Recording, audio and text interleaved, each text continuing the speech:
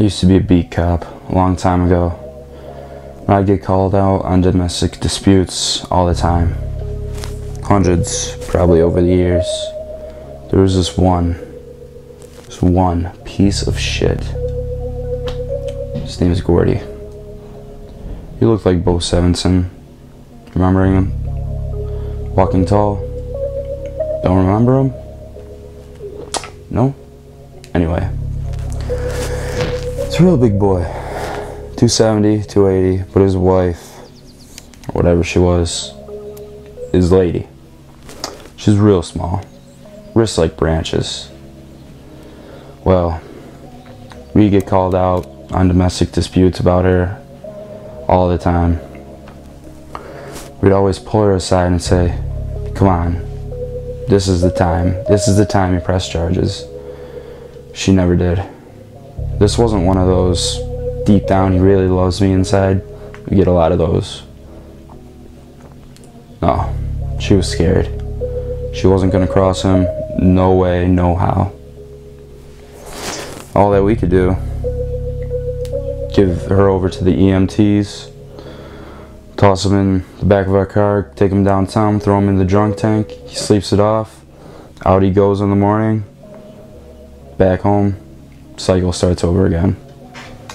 But one night, my partner's out sick, and it's just me, and I get the call. I come in, and I go to his house. The usual crap. Slipped and broke her nose in the shower. So, I put him in the back of my seat. He's sitting back there, humming Danny Boy. It just rubs me the wrong way. So instead of going right into town, I go left into the middle of nowhere.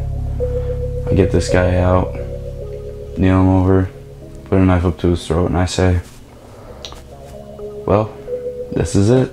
This is how it ends." And he's sitting there crying, going to the bathroom all over himself, swearing he won't touch her ever again, as much as you can with a knife to your throat. Things got real quiet. It got real still. Me acting like I was thinking about what I was gonna do next. Him sitting there quietly, like a dog waiting for dinner scraps.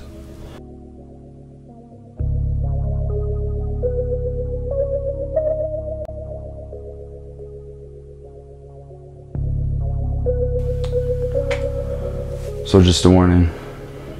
Of course, I'm just trying to do the right thing here. 2 weeks later, he kills her. Of course. Gives her head in with the base of a blender.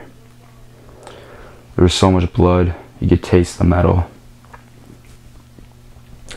I guess the moral of the story is, that day, I took a half measure when I should have gone all the way. I will never make that mistake again.